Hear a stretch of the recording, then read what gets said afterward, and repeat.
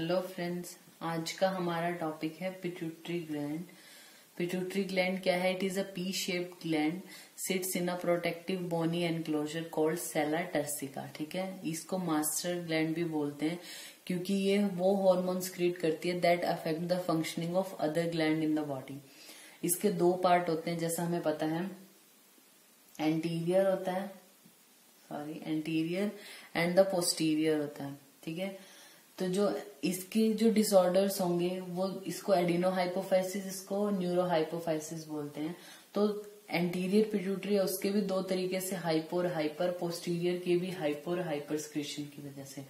तो जो anterior pituitary है उसके हाइपोस्क्रीशन की वजह से क्या होगा? ड्वार्फिज्म, एक्रोमैक्रिया या फिर सीमन डिजीज हो सकती है।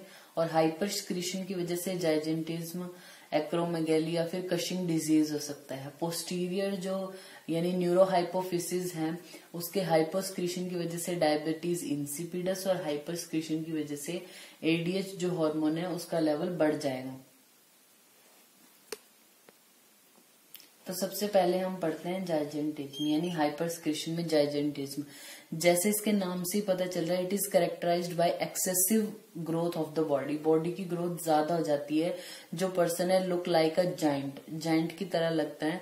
और एवरेज हाइट इसकी होती है 7 से 8 फीट तक। ठीक है, इसको बोलते हैं हम जाइजेंटिज्म। इसके कॉजेज क्या है? यानी जो ग्रोथ हार्मोन है, अगर वो बच्चों में जैसे चाइल्डहुड के टाइम पे जो ग्रोथ हार्मोन है वो ज्यादा स्क्रीट हो जाए तो बच्चे की हाइट बहुत ज्यादा हो जाती है, ग्रोथ ज्यादा हो जाती है बॉडी की, उसकी वजह से वो जायंट हो जाता है। That is जाइजेंटिज्म। इसके साइन एंड सिम्टम क्या है? ओवर ग्रोथ मिलेगी पर्सन की, लिम्स जो है वो डिस्प्रोपोर्शनेटली लॉन्ग होंगे और हाइपर ग्लाइसीमिया मिल सकता है, हेडेक या फिर विजुअल डिस्टर्बेंसेस भी होंगे। Then we come to acromegaly. Acromegaly क्या है? इसमें भी ऐसे ही है, जो ग्रोथ हार्मोन बढ़ रहा है उसका स्क्रीशन, बट इन एडल्ट्स। ठीक है, जैसे जो बच्चे हैं, जैसे उनकी बोन की ग्रोथ होती रहती है, बोन एक दूसरे से जुड़ी नहीं है, जॉइंट उनका अच्छे से नहीं हुआ जॉइंट, लेकिन क्या हो जाता है जैसे वो अडल्ट हो रहे हैं, एक बोलते हैं कि कुछ एज के बाद हाइट नहीं बढ़ेगी। तो वो क्यों होती है? क्योंकि जो बोन है यानी वो एक दूसरे से जुड़ जाती है, पूरा ग्रोथ हो जाती है बोन की।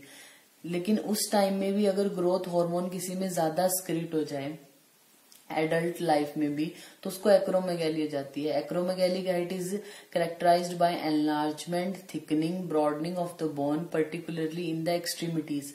तो अब जो बोन होता है, हमारा हाथ है, जैसे ऊपर से तो बढ़ नहीं सकता कंधे की तरफ से, तो जो ये हाथ वाला रीजन है ये चीज बढ़ सकता है। ठीक है, तो क्या हो जाएगा? जो पर्सन के जो हाथ हैं, पैर हैं, वो ज्यादा लंबे हो जाते हैं। That is acromegaly. इसमें हाइपर स्क्रीशन होता है ग्रोथ हार्मोन का। इसमें इसके फीचर्स क्या मिलेंगे? गोरिल्ला फेस होगा, protrusion of the lower jaw, hand और फीट जो है वो एनलार्ज होंगे, काइफोसिस मिलेगा पेशेंट में, जो स्काल्प है उसकी थिकनिंग हो जाती है, ओवर ग्रोथ हो जाती है बॉडी हेयर्स की, हाइपर ग्लाइसीमिया मिलेगा, हेडेक, विजुअल डिस्टर्बेंसेस, और जो ऑर्गन्स है वो भी एनलार्ज हो जाएंगे। ठीक है, then we come to Cushing disease. It is a rare disease which is characterised bye obesity. आपको जैसे पूरा पिट्यूटरी ग्लैंड आता है तो आपको इतना इनफ होगा, ये ज्यादा मार्क्स में नहीं पूछते। थोड़ा आप हर डिजीज के बारे में जानो और उसके बारे में इन शॉर्ट में लिखना है। जैसे इनके क्लिनिकल फीचर्स ज्यादा हैं तो अच्छे से लिख सकते हो। Then we come to hypo activity of the anterior pituitary. इसकी वजह से पहले होता है dwarfism. It is characterised bye stunting growth in the children. Causes क्या है? ग्रोथ हार्मोन का कम स्क्रीट होना। ठीक है, इन्फेंसी या फिर जो अर्ली चाइल्डहुड है उसमें जो स्केलेटल ग्रोथ है वो स्टंटेड हो जाती है। और जो मैक्सिमम हाइट होती है इस ड्वार्फ की, वो मैक्सिमम हाइट जो है वो अबाउट 3 फीट तक ही होती है। और जो प्रपोर्शन है बॉडी पार्ट्स का वो नॉर्मल बॉडी की तरह ही होता है उसका, बट हेड स्लाइटली लार्ज हो सकता है, लेकिन मेंटल रिटार्डनेस नहीं होती पेशेंट में। ठीक है, जैसे हमने थायराइड में पढ़ा था कि थायराइड में भी जो बेबी का साइज है वो कम होगा अगर हाइपोस्क्रीशन हो रही है, लेकिन उसमें मेंटल फंक्शन भी इन्वॉल्व हो रहे थे बेबी के। ठीक है, तो मेंटली भी रिटार्ड हो रहा था। लेकिन जो ड्वार्फ होते हैं यानी पिट्यूटरी की वजह से जो ग्रोथ हार्मोन है अगर वो कम स्क्रीट हो रहा है तो उसका मेंटल जो फंक्शन है यानी जो उसका मेंटल लेवल है वो सही होगा, लेकिन वो उसकी हाइट कम हो जाएगी, यानी स्टंटिंग ग्रोथ हो जाएगी, बट मेंटल रिटार्डेशन नहीं होगी, और जो रिप्रोडक्टिव फंक्शन है वो भी अफेक्टेड नहीं होते पेशेंट के।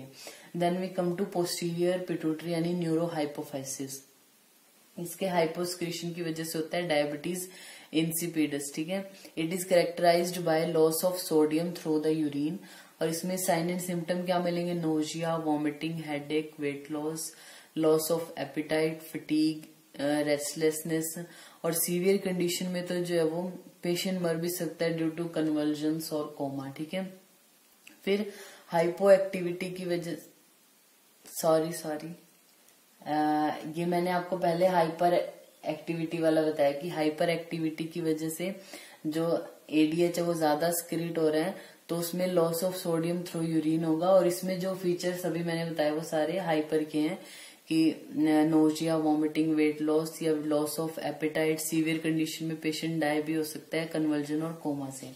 Then we come to हाइपोस्क्रीशन। हाइपोस्क्रीशन अगर पोस्टीरियर पिट्यूटरी की हो तो उसको जाते हैं, यानी एडीएच जो एंटी डायरेटिक हार्मोन है वो कम स्क्रीट हो रहा है, तो डायबिटीज इंसिपिडस, ठीक है। इसमें it is characterised bye excessive excretion of the water through urine. इसमें पॉलीयूरिया, पॉलीडिप्सिया, डिहाइड्रेशन हो जाती है पेशेंट को, ठीक है। फिर टेस्ट क्या करा सकते हैं हम इसके लिए? ब्लड टेस्ट कराते हैं, यूरिन टेस्ट कराते हैं, विजन टेस्टिंग करा सकते हैं, सीटी या फिर एमआरआई करा सकते हैं। अदर डिजीजेस पिट्यूटरी की क्या हो सकती है? पिट्यूटरी का ट्यूमर हो सकता है, और फिर उसके अकॉर्डिंग उसका ट्रीटमेंट होता है, ठीक है। Thank you.